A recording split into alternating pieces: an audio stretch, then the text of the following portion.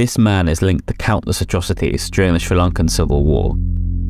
Shavendra Silva has served in Sri Lanka's army since the 1980s.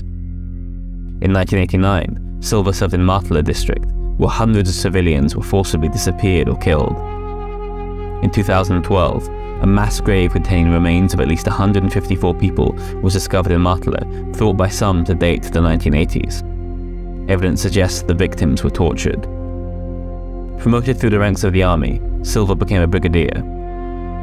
In 2009, he led the 58th Division, which shelled no-fire zones including hospitals and food distribution hubs, tortured Tamil civilians, and mass-enforced disappearances. Since the end of the war in 2009, Silva has faced no domestic repercussions for his actions or the actions of his division.